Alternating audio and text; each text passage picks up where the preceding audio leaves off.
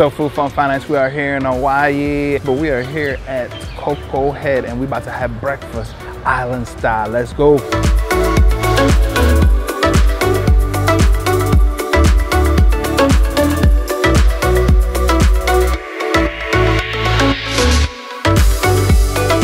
So Food Fun Finance, we are here at Koko Head Cafe in Honolulu, Hawaii. So this place is awesome. They have a variety of different options as far as food, drinks. They have a vegan option. They have a gluten-free option. Keep in mind that a 5% surcharge is taken out the check to go directly to all the dedicated team members, chefs, prep cooks, line cooks, and dishwashers. I think that's awesome. Kokomo also has daily specials. So today's daily special is a lot of baked goods. Vanilla sea salt biscuits, cinnamon roll, rice pudding, bread pudding, brownies, dumplings of the day, pickle plate, yogurt bowl, daily omelet. It is a variety of things. Look at that. The list just goes on and on and on and on and on. So if you don't like what's on the menu, they have daily specials that you could dive into. But right now, we're gonna dive into these mimosas. So Food Fun Finance, we are here with this mimosa. It's called the Queen Mimosa, sparkling wine, elderflower, and guava juice. Be careful with guava juice, guys. I taste more sparkly than anything, but stay tuned because I got an old fashioned coming right at you. Food Fun Finance, we're back with this old fashioned. Smell like it might be good. Let's try it out. I don't know, this looks like a gooseberry. Why they put gooseberry in the old fashioned? I'm gonna ask her too, it looks like a gooseberry. Ooh, that thing's strong. Dang stingy. So Food Fun Finance, we are back with a beer. And then we got some dumplings. So I'm gonna drink my beer real quick and you guys stay tuned so I can let y'all know what these dumplings taste like. So Food Fun Finance, we are back. You know I gotta go traditional.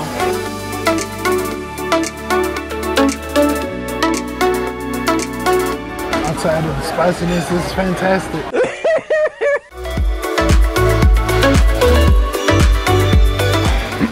That pepper really hit my throat. Like there's a slow tear coming out the right eye. So if you see it actually come out, then you know that it's a little spice to it. But the actual dumpling itself, that's one of the most scrumptious dumplings that I've ever had. I'm not even gonna lie. I think I want to have another one, even though my throat got attacked by spices. I'm still trying to get it through. So that dumpling would be a 5, most definitely, all day long. But you see we got other stuff we about to dive into, so stay tuned. So Food Fun Finance, we have a vanilla latte. Did I say that right? Yeah, vanilla.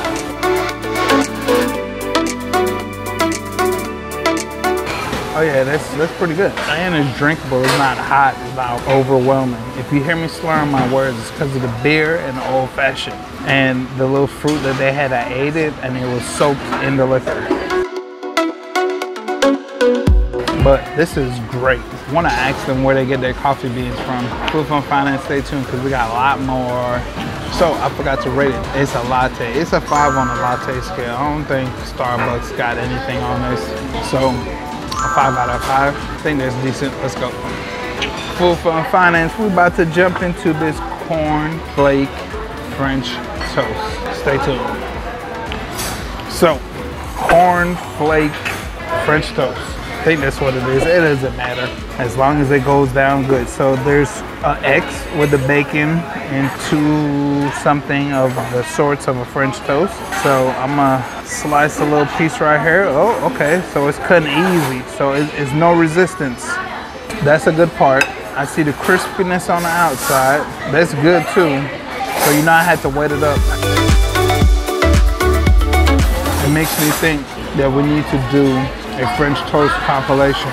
Because I think this one right here, it's either gonna be tied for first or come in second. I don't know. So I'm gonna keep it real. This French toast, I don't even think it needs the ice cream.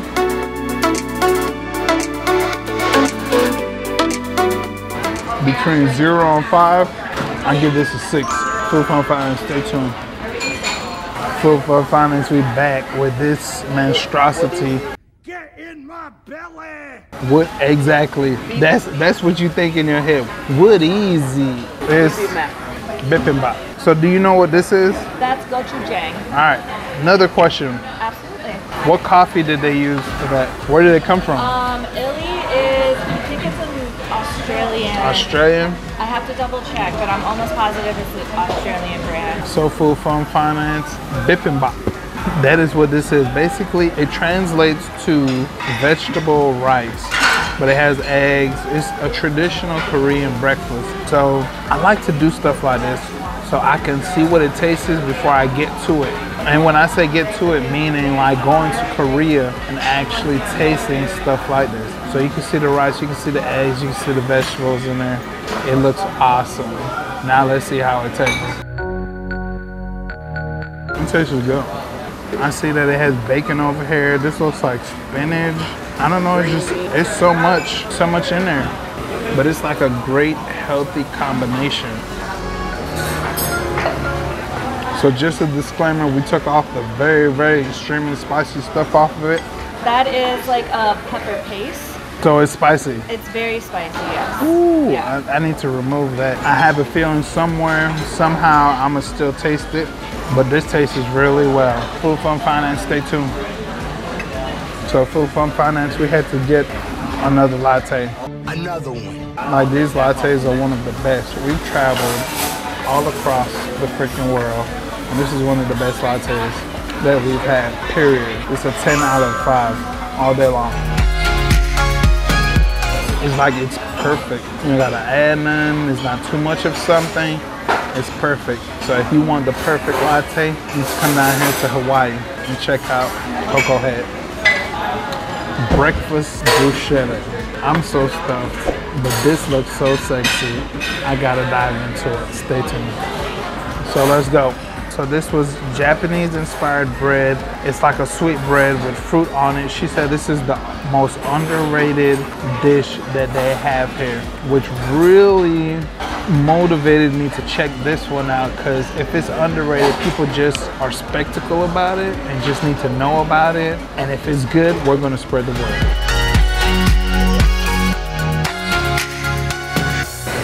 Never in my life that I would think that bread would go with fruit so well. So it's like a sweet bread, and then it has some type of cream filling, Japanese vanilla rusk, macadamia, nut honey, yogurt glazed over the bread, and local fruit, and a lime zest squeezed right over it. You can't tell me that ain't sexy. It actually tastes good too. So all you vegetarians out there who want to come in and just have a real nice, memorable dish, this is it. Stay tuned. This is real good, especially for the vegetarians out there. Like, this is a brilliant dish. That's what I call it, a brilliant dish.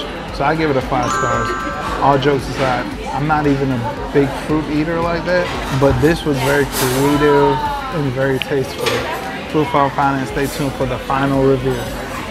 So Food from Finance is the favorite part of the day, the review time. We're gonna go over the environment, customer service, food, and pricing. So stay tuned. So environment, I think the environment was a 4.0, most definitely.